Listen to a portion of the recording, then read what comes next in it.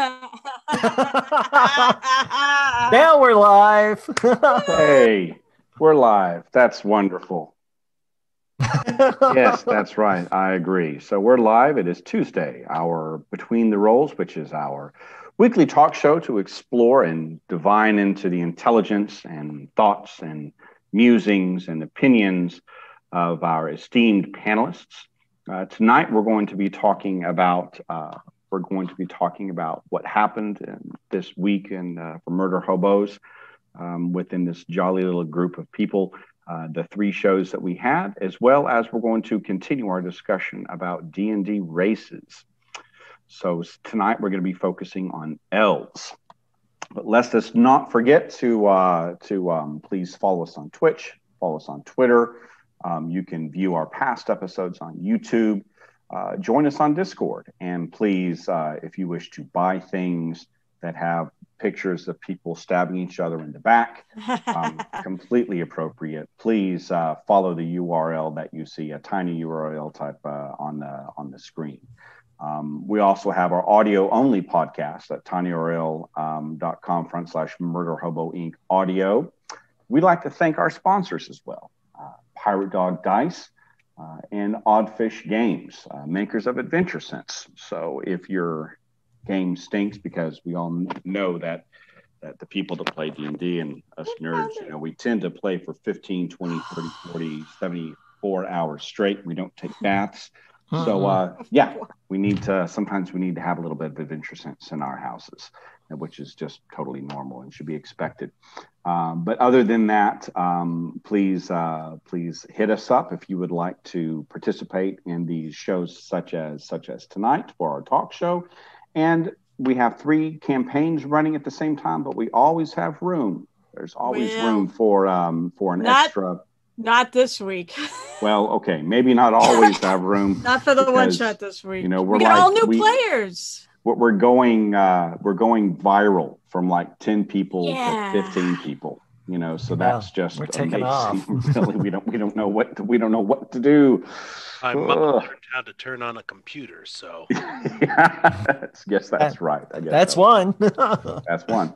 So yes, you can always at least request to see if you can fit you in for a one shot, which are normally every other Saturday from our campaign.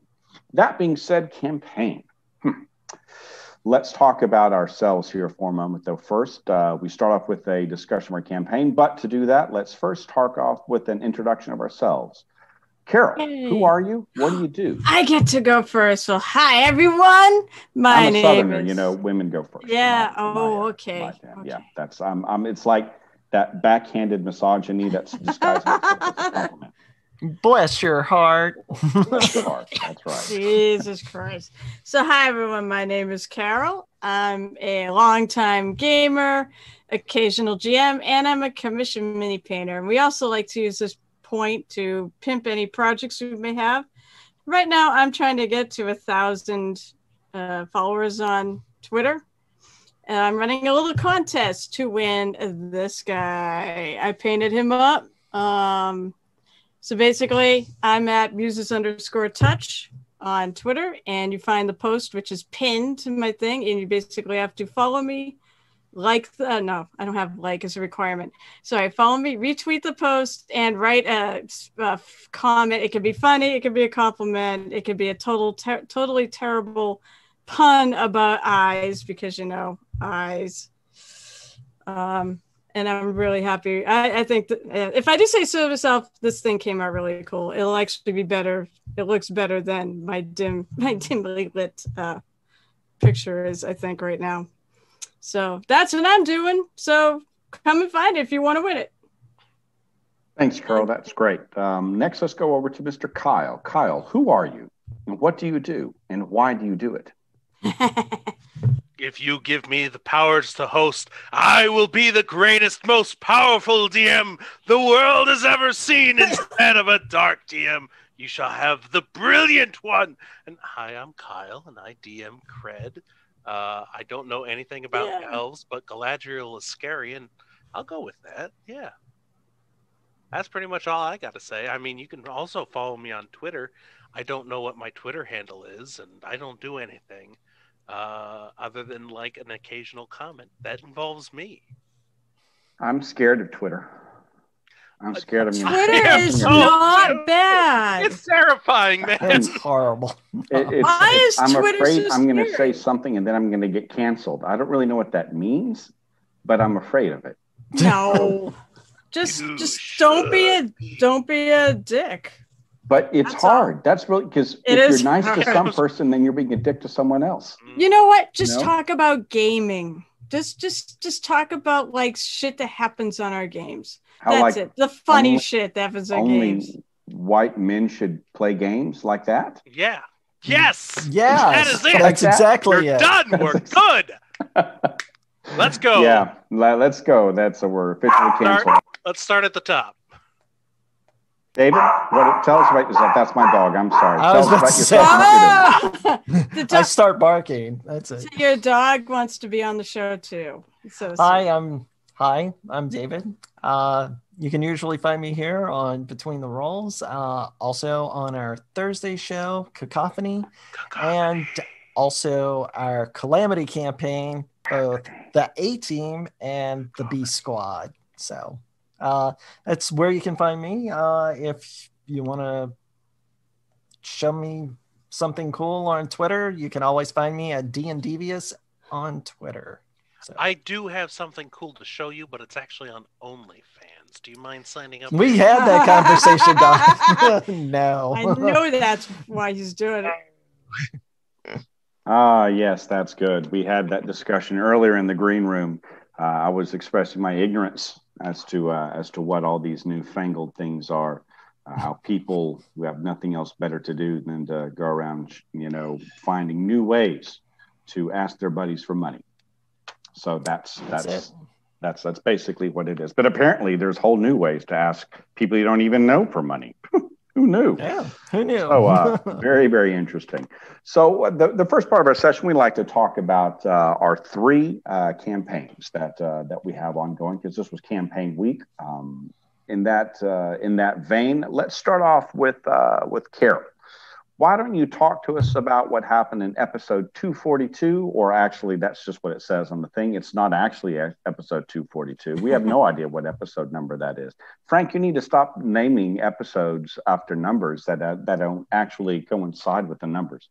But that's okay. That's all right. But that's absolutely fine, and I shouldn't complain. So it's the Cred campaign. Cthulhu rises, everyone dies. What happened?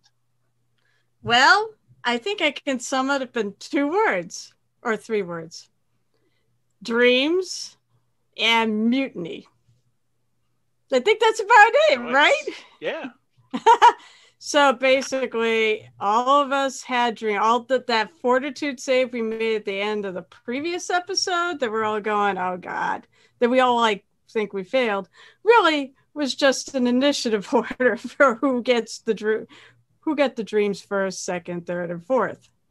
And Kyle, you did an awesome job. You really brought in each character's. You brought in a lot of backstory and history and such, except for I think for me. Mine, I think Anya's dream tends to be some sort of it feels like an ongoing story here. It'll be very interesting where it leads. Can you mute yourself and then not watch this episode? Are you What? muted? No. Turn your sound off so you can't hear what I'm about to say. Oh, wait a minute. What? There, now I can't hear you. I am completely ripping off the story of Polaris by H.P. Lovecraft for her story. Nice. You may. Okay. So it's safe now? Yes, no, it's absolutely safe. And I just want to say, Carol, it's actually your backstory, which is why dreams are so prevalent in this campaign. Yeah, because I mean that is a thing in my backstory. I thought for a Cthulhu campaign, dreams would be a really good focus for a backstory, as well as all the other shit I threw in there too. So that I can't wait to see how. There was other stuff. Yeah. Oh. You know that. Oops. No, actually, I don't rewatch. I do not watch the episodes I'm in, Frank. I can't stand to actually listen to myself. I don't like my voice.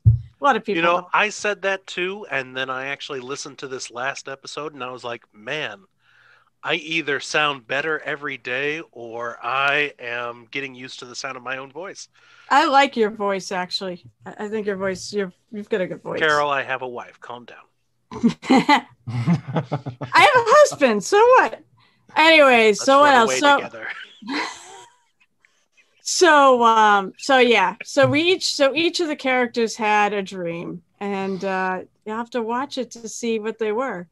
And then after that, let's see, I believe it was still the same night, because I was thinking, oh, we were going to for sure start tromping through the jungle. No, we didn't start tromping through the jungle. Basically, we wake up to a commotion. At least I think that's what happened. We woke up to a commotion after the dream, and you each had your own separate dream, Right. denoting that you were to be 3rd level, and then That's you right. actually had an otherworldly dream that. Oh yeah, that's right. There was one that we all had together. I almost forgot about that one. Mhm. Yep. I don't. Oh shit. trying to And remember waking what the up hell it from was. that horror nightmare, you noticed a commotion.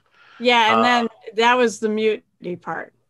And basically, not everybody, not the entire crew of the ship, but The twins, the triplets, and most important, Nebby. Nebby, yep.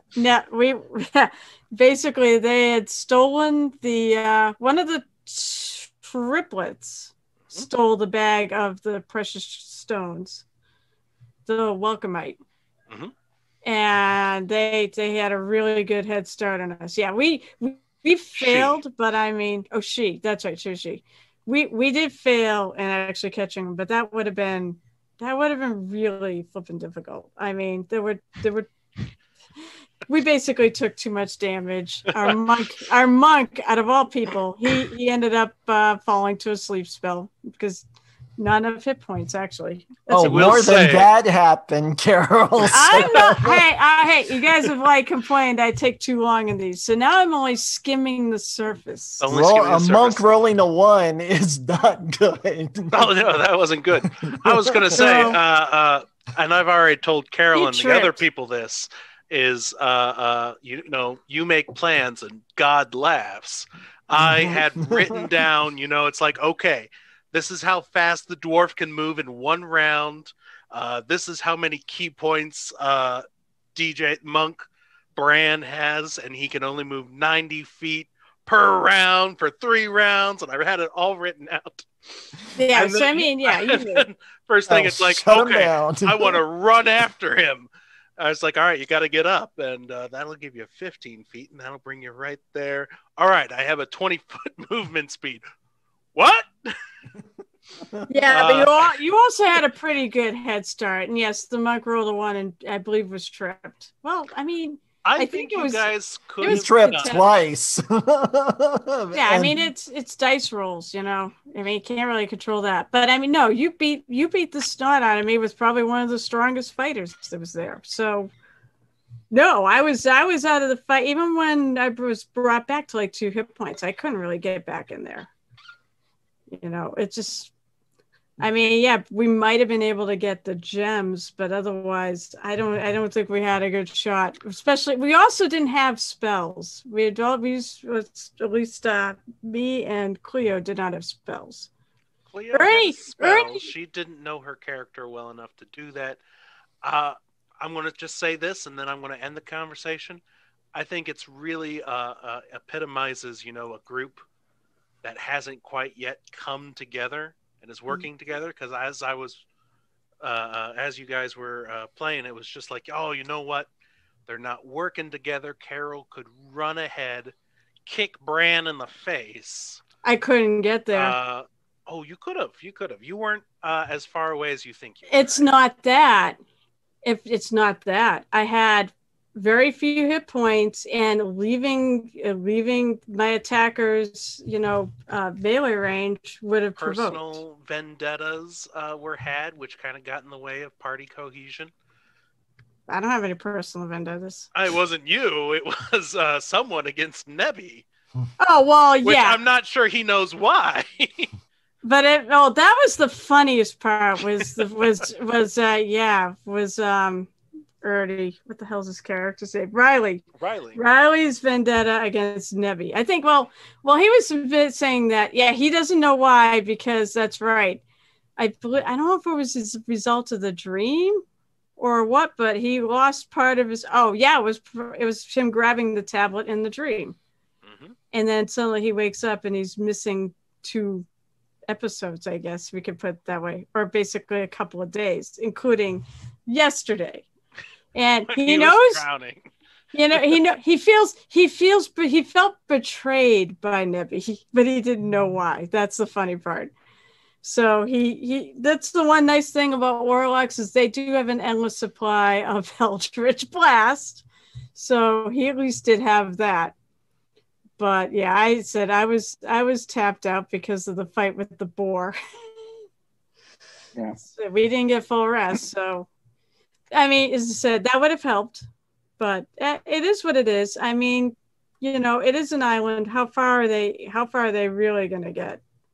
We could probably track them down. In fact, I'm pretty sure that's what we're doing in the next episode, is we're going to have to get a rest and go track them down.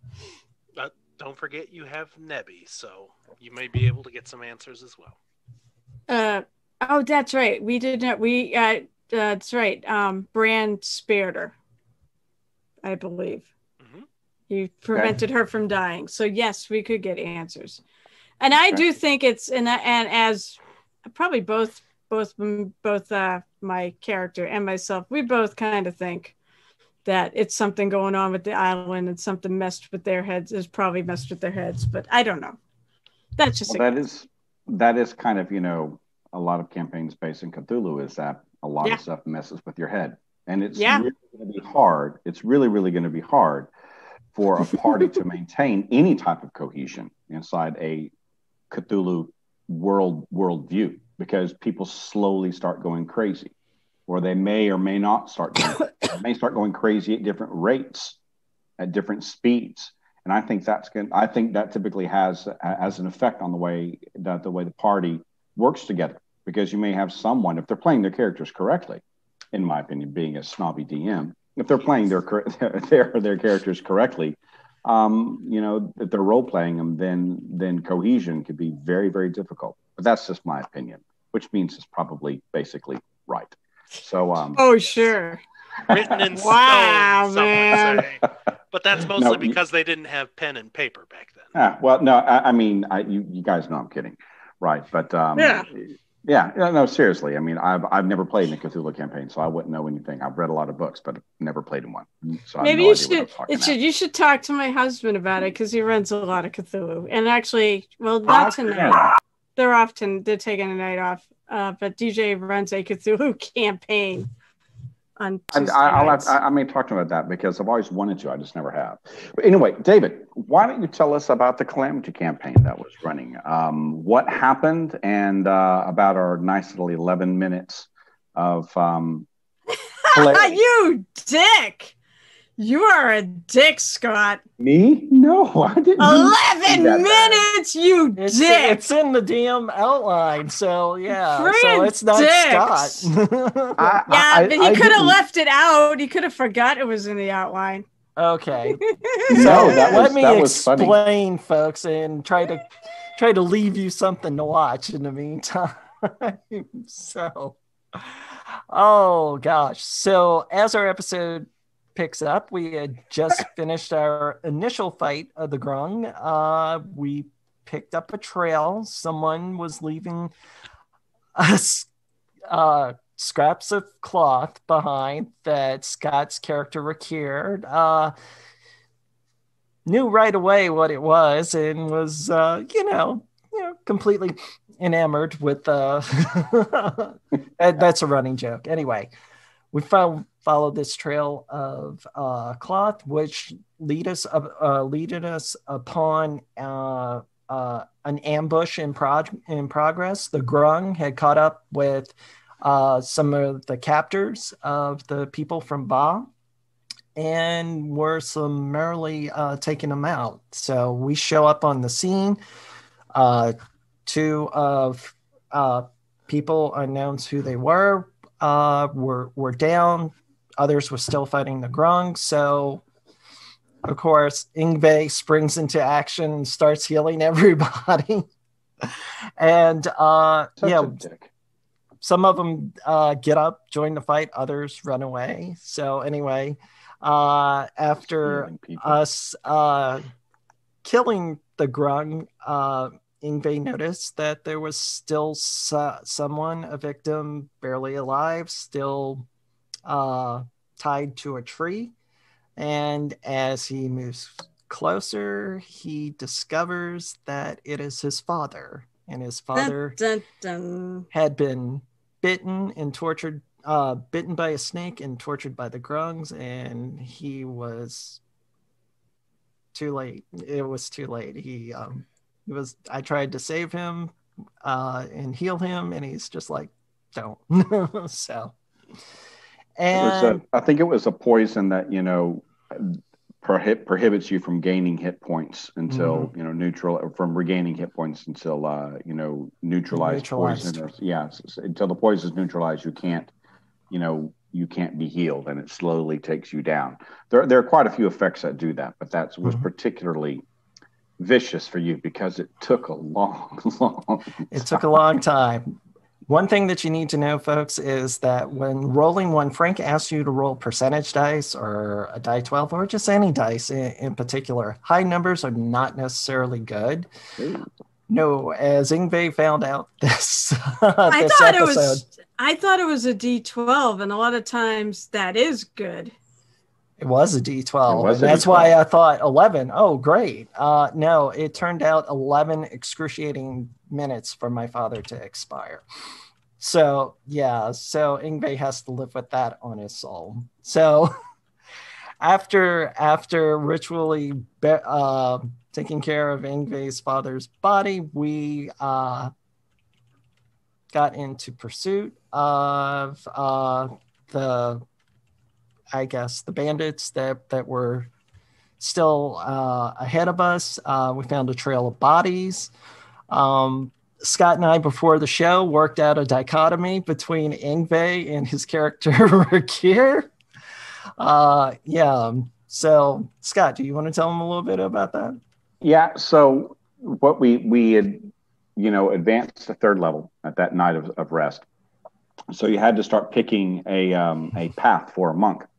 And looking at all the different paths, I'm speaking as a player now and a little bit out of character. I thought that it would be appropriate that, considering, what Rakir is doing, and also that first run in with that undead character, the one that woke up, the skeleton that woke up, he's now fascinated with two things. Money, well, actually three things. the approval of others, money, and death. So he selected as his path, way of the long death, to where, and the way I'm interpreting that is now he's going to start, really investigating why, how, things die. So experimenting on small animals, looking at, dead bodies and trying to find out what makes them tick. Can you replace the eye of someone dead into the eye of someone living if they lost an eye in combat, and maybe the eye will work? Well, why not? Why doesn't it work? What part contains life? What part doesn't contain life? So that should be interesting because Ingve likes to heal everyone. And of course, our wonderful Leonid, is very noble and doesn't like, how would you say,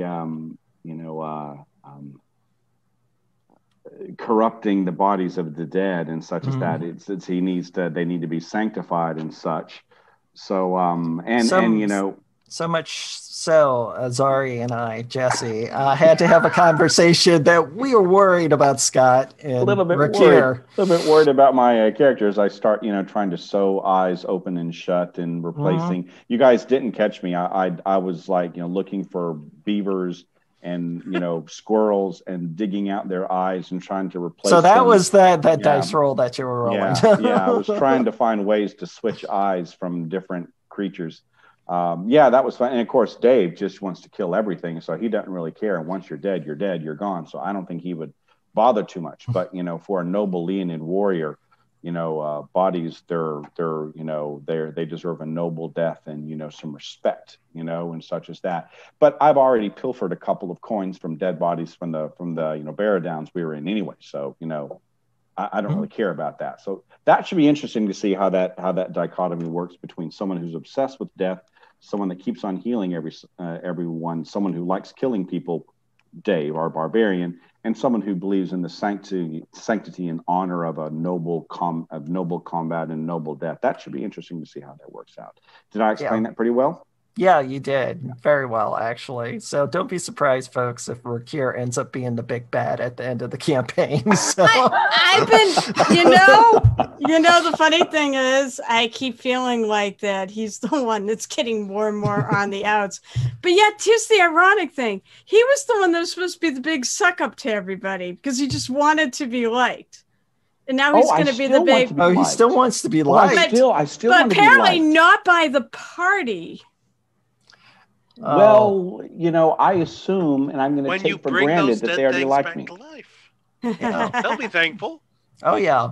They're going to like me when they realize how rich and powerful I am. Mm-hmm. Maybe you should meet DJ's character, Nav. Oh, so there you go, folks. Things move fast in Frank's campaigns. There's never any time to actually role play and grieve for her fallen family members. No shit, right? So things move very fast in that episode. We also happen upon a young Southern hunter that ends up joining our party. So you'll see how that turns out. David. Not only that, if you actually do try to role play that your character is grieving, you will be mocked for it.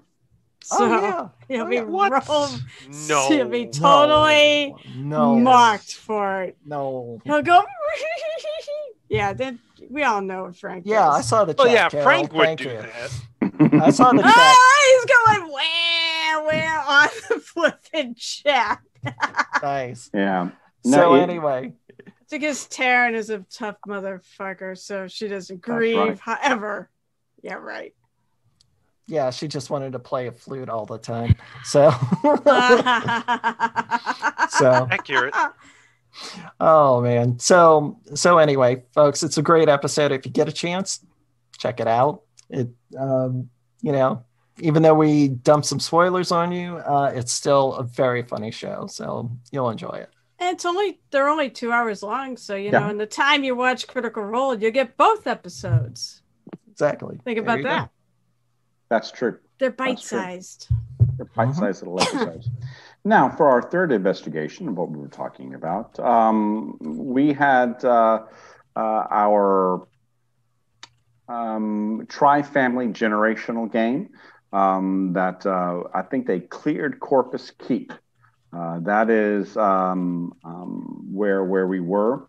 And did anyone watch it? And can anyone give a quick description about what happened? I was driving, and so I did not have a chance. Spiders. That's all I heard. Spiders. I heard spiders and turned it off. I was like, nope. Rope. Yeah. Well, no, I was driving, so I didn't get a chance to do that. But I encourage you all to check that out. It is a lot of fun. They all play well and play off of one another quite well. So I'm sure it was been a very very enjoyable episode for everyone to watch. That being said, let's move on to what our topic is tonight, and that is elves. We were discussing different types of races. Our first week we talked about humans and the different variants. And then after that, we which one did we do after that? Dwarves. Yeah, dwarves. Very right, humans, dwarves. That's right, dwarves. And then now we're going to talk about probably the third wheel of the classic races, elves. Now, just a little bit of a background because I like doing this so much. looking at where D&D came from, that was Gary Gygax's general idea is to have a game system that was Lord of the Rings, for lack of a better word. And elves played a tremendously high, and they had a tremendous importance in the Lord of the Rings, right? And the Silmarillion and all the things, the history of the entire Middle Earth can be summarized. The history of the elves until the men showed up and screwed everything up. So that's and all of the big combats and all of the big discussions were problems between dwarves and elves, and then men were basically an afterthought, and at least until the Third Age. So that being said, the influence that elves have had on D&D and D&D culture and how things are evolved and such as that is very fundamental to the fabric of the way that D&D works. That being said, let's talk about, and I'm gonna have Carol talk about this. What are the differences that you've been able to notice between how you as a player have seen other players interpret elves? And games that you've played and as you've been as a player, not you yourself, because everyone does it kind of differently. But what is one way that you've seen an elf play that is non-stereotypical, okay, or non-normal? That's a shame because I'm the one that does play non-stereotypically. It's a lot harder to think about what other people have. I mean, usually are we including half elves in this statement, since we already talked about humans?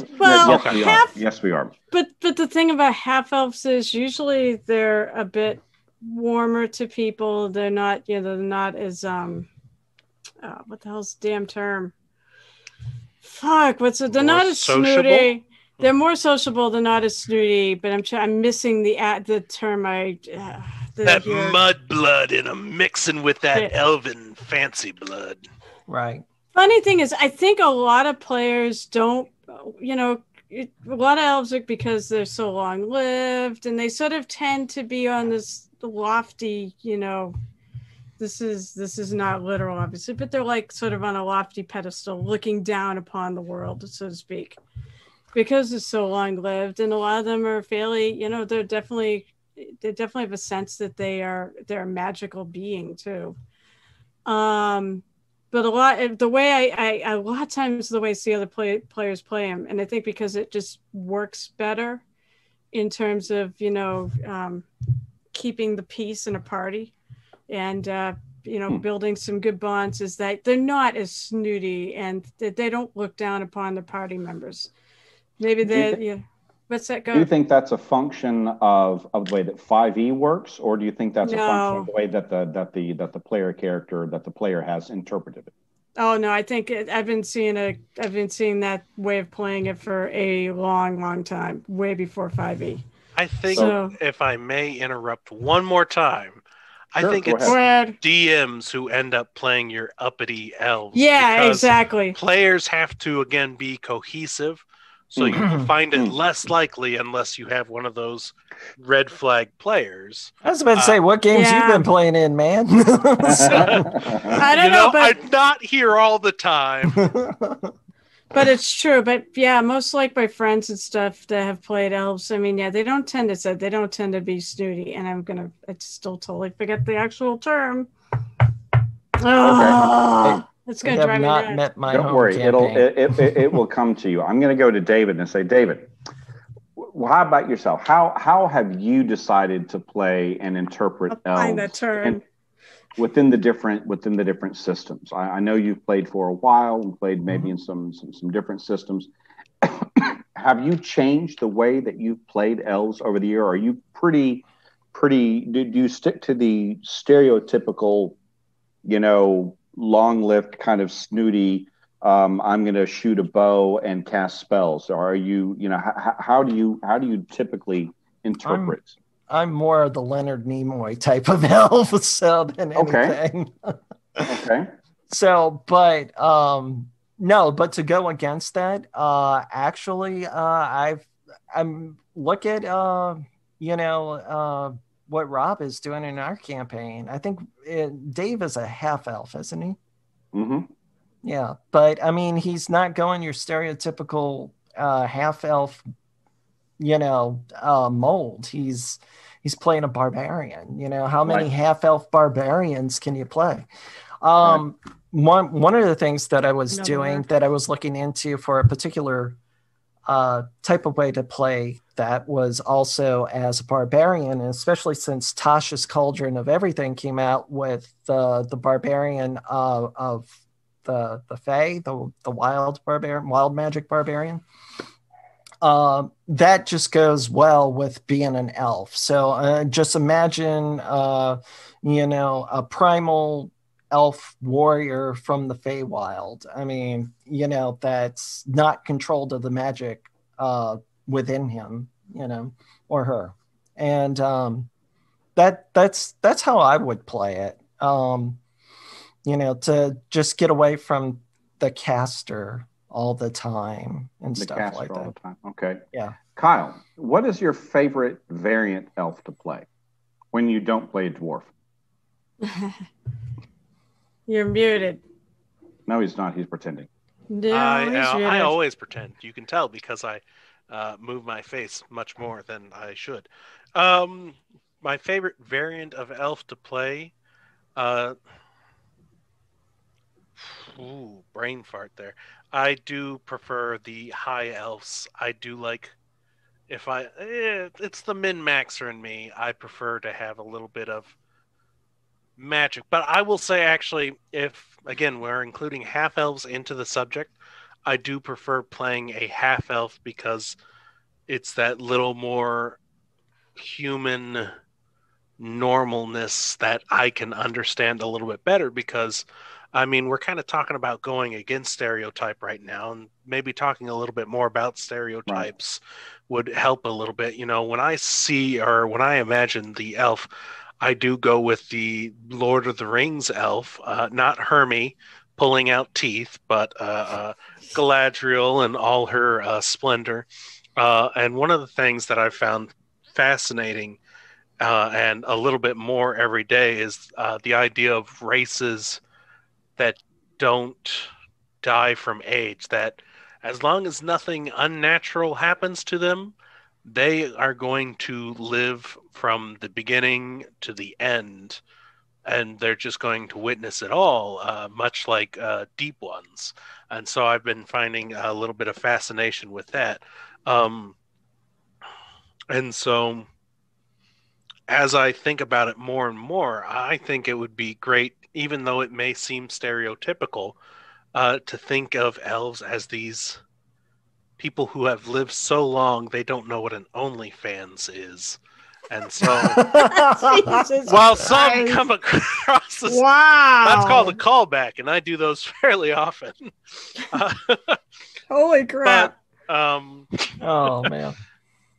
But yeah, at that point, then you do get why the stereotypes are there. But as a player, then you make sure you layer in. It's not the fact that he's uppity. He just has lived so long. He's seen so many things fail that this is another thing, and he really is rooting for you. But he knows what's going to happen. It's just a repetition to him. I mean, that also makes playing an elf as a player character weird because it's like, yeah, my character lives forever. Why am I even going on an adventure? Because you're bored. I guess.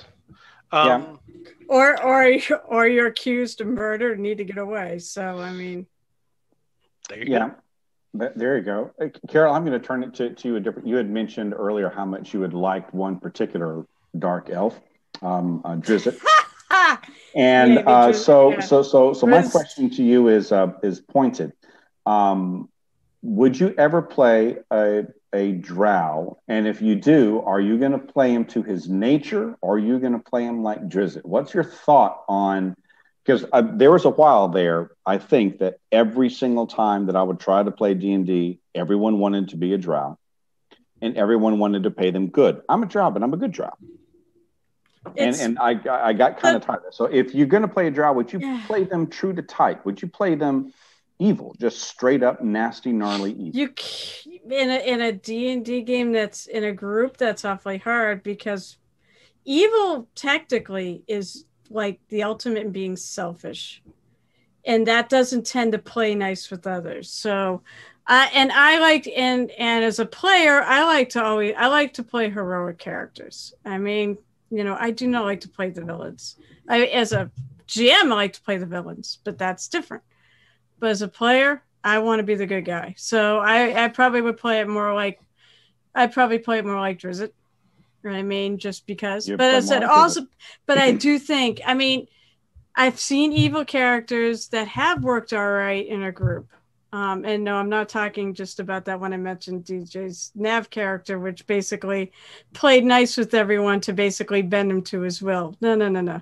I have seen it also where that it is to your benefit to play nice with the others in the group, because you'll go further with them than to turn them against you. And you'll be outnumbered, and you'll likely end up dead if you cross them enough. So, I mean, I could try something like that, but I don't tend to like to be the bad guy. I like to, this is just personal preference, I like to play good guys. So you like to play good guys. Okay, yep. No, that's good. That's good. David, I have a question for you then.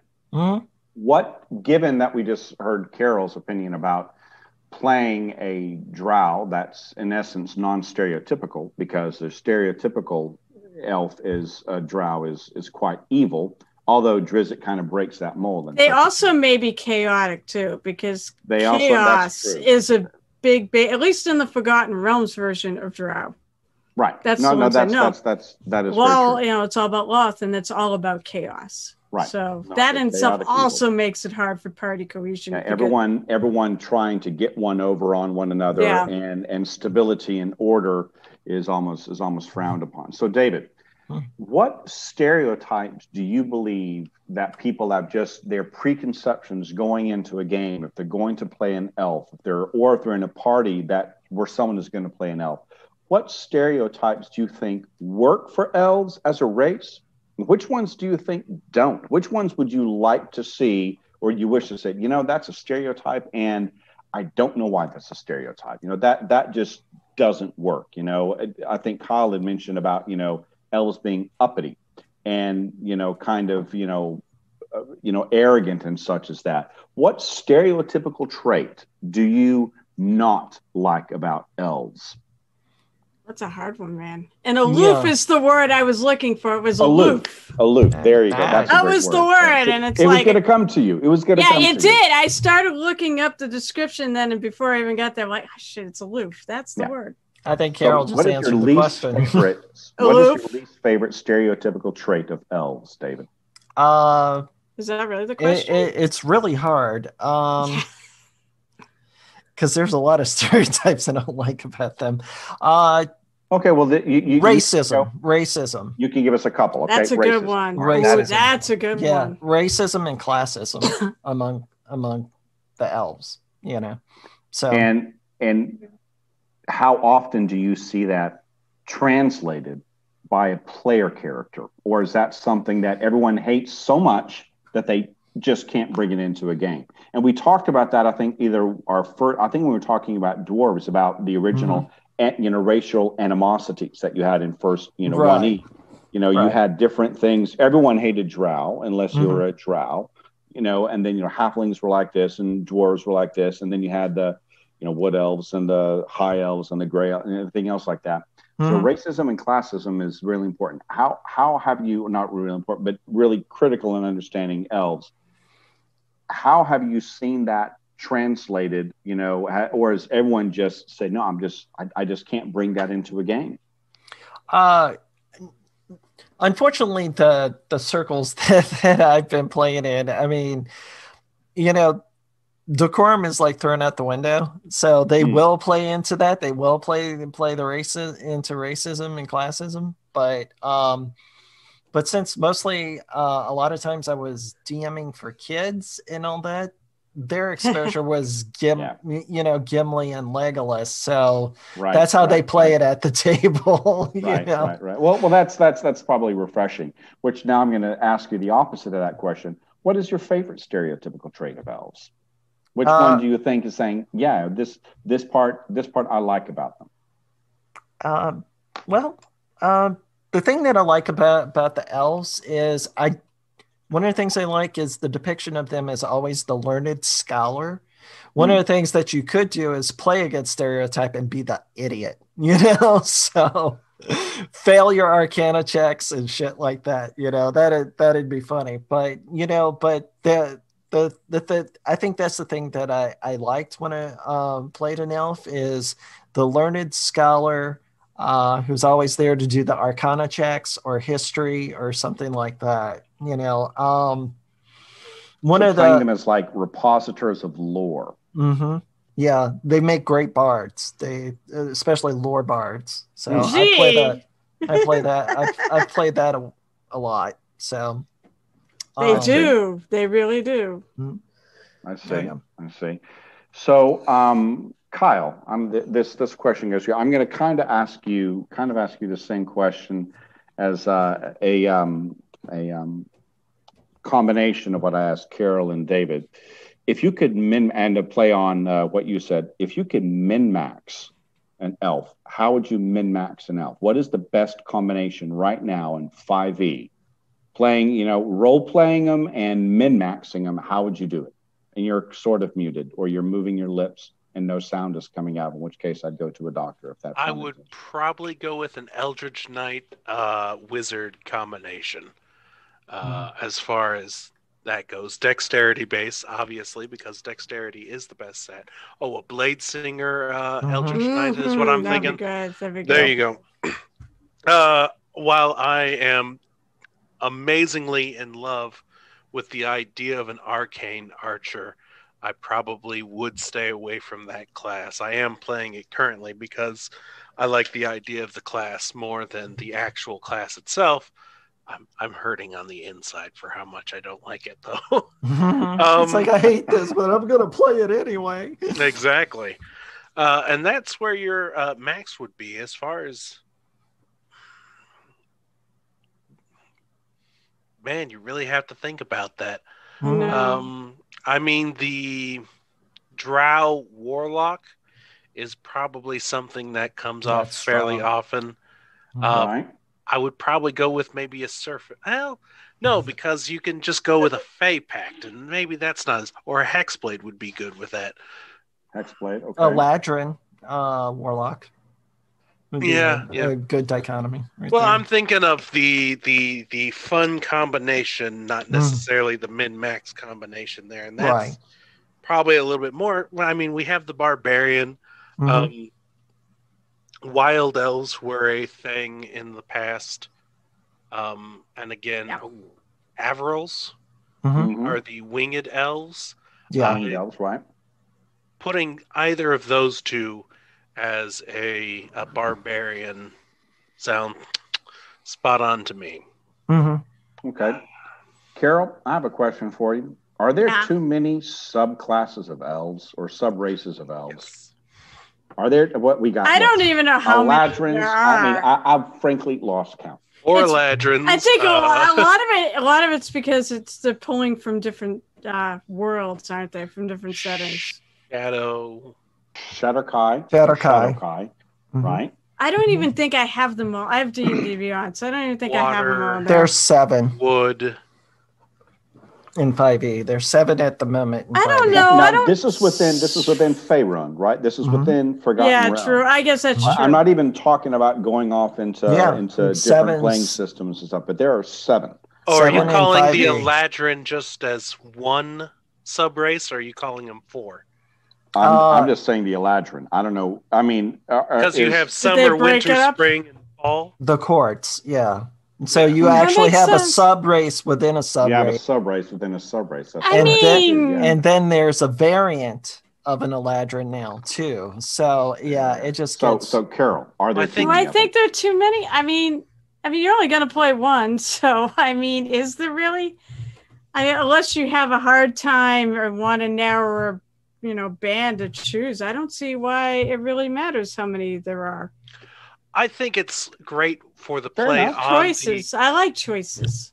the Forgotten Realms lore, which is you had Corellon, I think, Yeah, who is this or something like that. great shapeshifter of a god who never actually Corellon. however you want to pronounce it, Mhm. but a god who has no is an immutable form. He changes often and plentiful, and so his children were very much similar to that until eventually, at some point, he pissed someone off, and everyone was like, "Nope, no more changing. You are what you are.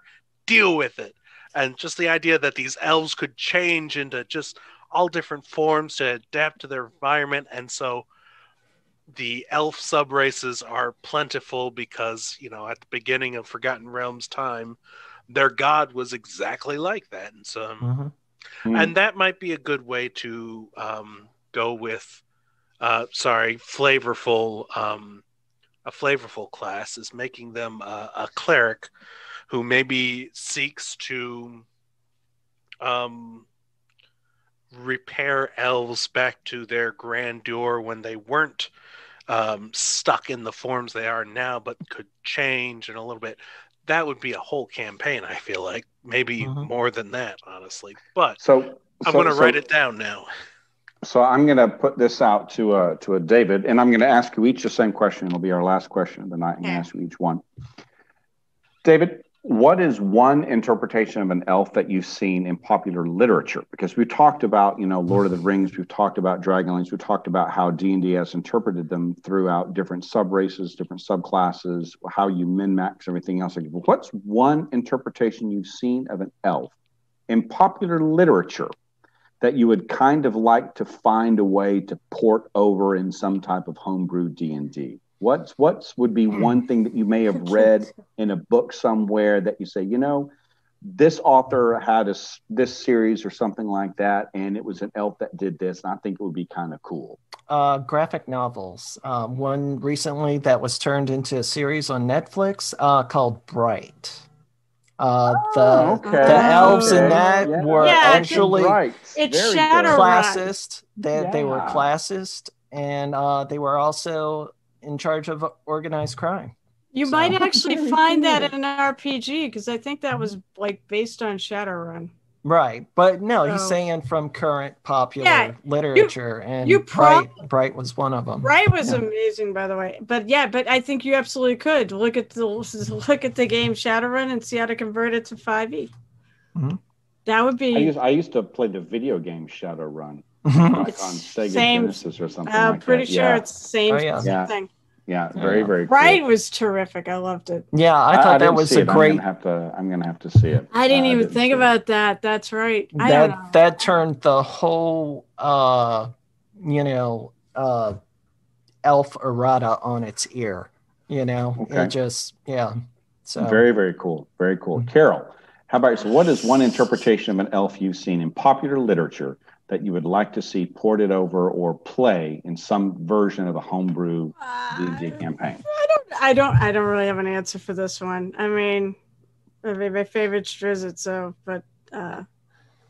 and you already can. So I don't really.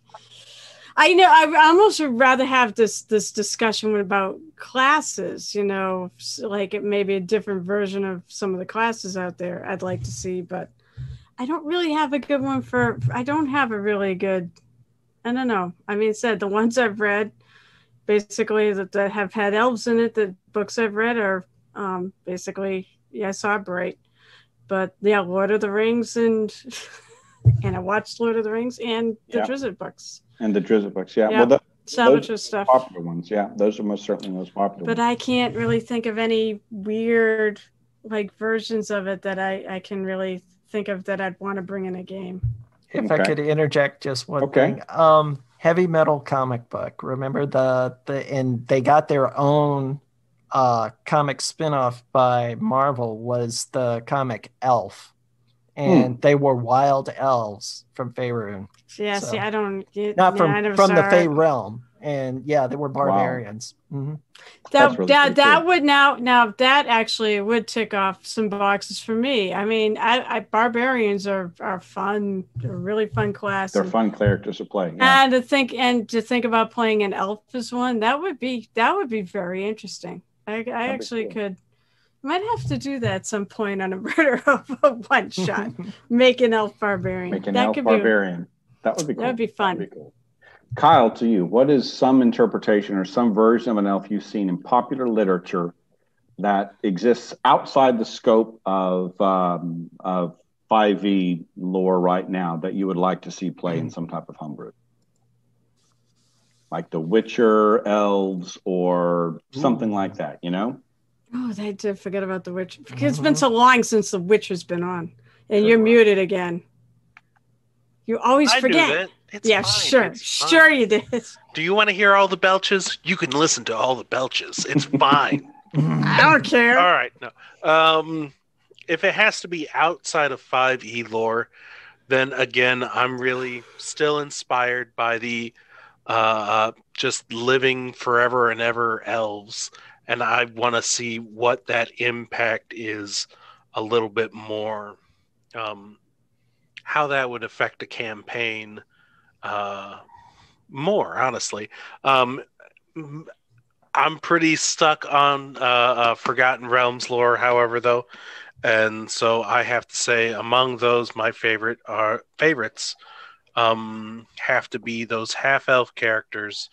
And I can't remember his name, but he was in the Richard Lee Byers series known as The Rage, which is in that world, you had the dragon, or you had the giants, then the dragons took over, and then the elves were slaves of the dragons. And they figured that, spoilers ahead, that the only way they could overpower or at least free themselves from the dragons is they created the very first mythal, which housed the Rage, which is a period of time in Faerun history where dragons just lose all sense of self and just become animals that rip and tear and sunder and become so non-thinking that the elves could then outthink them. And even though they were being slaughtered, they would be able to defeat the dragons. And so in that character, there is an Avril elf who grew up as a barbarian but turned into a fencer. And so elf characters who kind of lose their heritage is something I find fascinating, because it's like, man, you live so long, you know your great-great-great-great-great-great-grandfather. You can ask him any question. What are you confused about? And so seeing elves in that place is something I really enjoy as far as role-playing goes. Okay, no, that's good. That's good. I will chime in my last bit. There would be one interpretation of an elf. I've been rereading Jack Chalker's series, the Dancing Gods series, which I encourage anyone, if you have a chance. He wrote 5 books: River of the Dancing Gods, Demons of the Dancing Gods, Vengeance of the Dancing Gods, Songs of the Dancing Gods, and Horrors of the Dancing Gods. Very, very good, very literal interpretation of rules, but their interpretation of elves and fairy were each one had a very, very specific function. And I always thought this is interesting. This is why I asked you, Kyle, the question about multi-classing, and I asked you, Carol, the question about drow, and David asked you the question about what were your favorite stereotypes. Is that in this setting, each type of fairy race had one job to do. And it goes back to the very first D&D expression of the elf, the elf being a class and a race. Mm-hmm. A dwarf was a class and a race. So if you were an elf, you had a job to do. And it was this: you were the combination warrior spellcaster, period. So in this interpretation of an elf, or a fairy race, any type of fairy race, if you were one type of fairy race, you did this. If you were a different type of fairy race, you did this. If you were trolls, for instance, you had to live under a bridge. The rules dictated that this is what you did. You couldn't be a troll barbarian. You had to be a troll bridge keeper, right? And so, I mean, it was really interesting the way that they interpreted, all the different stereotypes and brought those together. So I thought it would be interesting to play all of your Fey races as classes as well, and to where if you were going to play an elf, you had to play in this way. I thought that would be interesting. And after about 3 episodes, very, very boring. With that being said, we'll have quick final thoughts. We'll start with you in reverse order. This time we'll start with you, Kyle. What are your final thoughts on Elves? You should have picked a dwarf to begin with. There you go. Carol, what are your final thoughts on Elves?